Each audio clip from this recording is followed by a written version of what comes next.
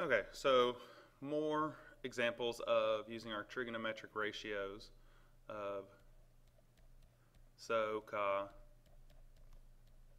TOA. Here's two more examples. These two examples are actually looking for the angles.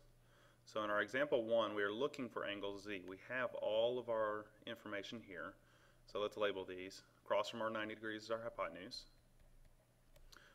Across from angle Z, which is what we're looking for, is opposite. And adjacent to angle Z is 28. Now the instructions on this one tell us we're looking for the tangent of Z. So our tangent is our opposite over adjacent. So the tangent of angle Z is opposite over adjacent. So the tangent of angle Z is 21 over 28. Now this is where we get into our inverse ratios. So to get Z by itself, like we normally do in algebra, we need to do the opposite of whatever is being done. So the opposite of tangent is taking the inverse tangent. So I'll rewrite that here. So the tangent of -1 of the tangent of Z,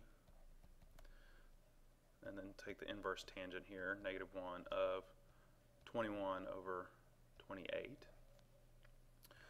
Tangent and inverse tangent cancel, which would leave us with just Z.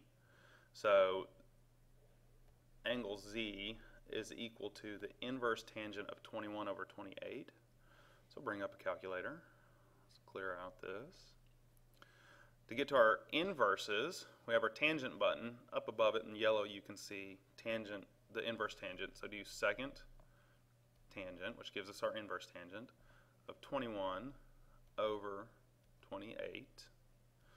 Now make sure your calculator's in degree mode, which it is. Hit enter, and we get angle Z is 36.8698, so let's go ahead and round that up to 36.87. 36.87 degrees.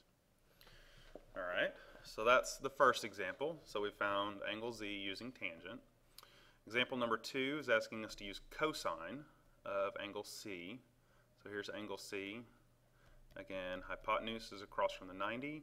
Opposite of angle C is 30, and adjacent to angle C is 16. Now cosine is opposite, or sorry, adjacent over hypotenuse. And cosine of angle C, missed that. So the cosine of angle C, our adjacent is 16, our hypotenuse is 34, and again we're going to use our inverse ratio. So the inverse of cosine,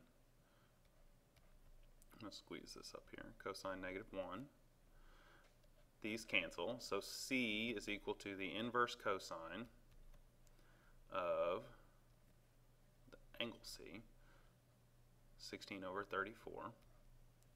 Let's pull up our calculator again, scooch it over here. So second cosine of 16 over 34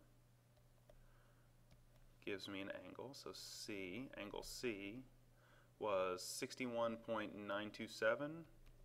61.927 would round to 93 degrees. So using your inverse ratios, you can solve for any missing angle that you need.